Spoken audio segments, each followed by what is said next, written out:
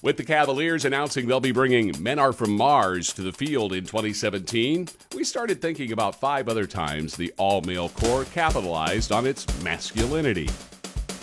Starting out our list at number 5. Rituals kicked off with Sensamaya, about a pre-Columbian snake-killing ceremony from south of the border. Its fierce aggression featured color guard members utilizing ropes as snakes, ceremonial masks, and other unusual devices.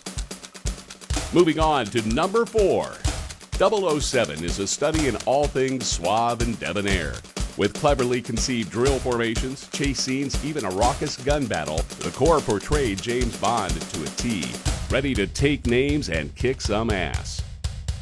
At number 3, the title of the Corps' extraordinary production gave itself a nod to the XY chromosomes and turned our expectations upside down with its physical demands.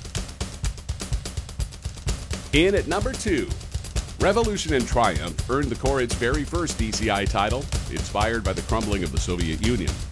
The Corps threw down the gauntlet with Gavorkna fanfare and plowed through an unbearable tension on the way to ultimate resolution. Before we get to number 1, take a look back at these other Cavaliers shows well known for their high levels of testosterone.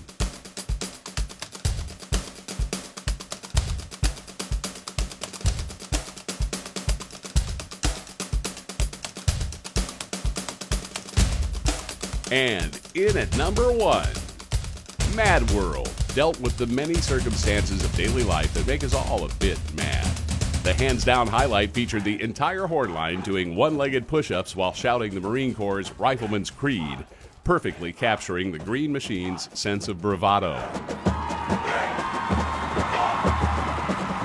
And those are 5 of the most masculine shows in the history of the Cavaliers. See the Corps live this summer at stadiums across the country.